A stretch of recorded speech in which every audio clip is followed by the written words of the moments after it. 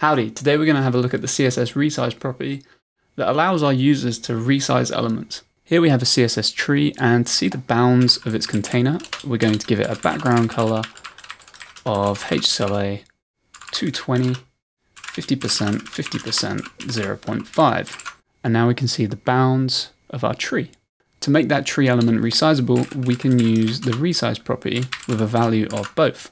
But resizable elements only work when the overflow is anything but visible.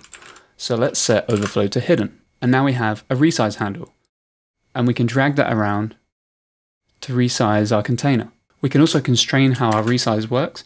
If we only want to resize an element horizontally, we can set resize horizontal. And we can see how the cursor changes to indicate that we have horizontal resizing, but not vertical. To resize vertically, we can set resize to vertical. And now our cursor indicates vertical resizing, and we can resize vertically, but not horizontally. And that's it. That's how we create resizable elements with CSS resize.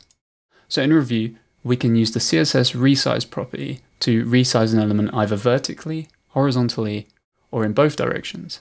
But this will only work if the overflow is anything but visible on our element. Thanks for stopping by.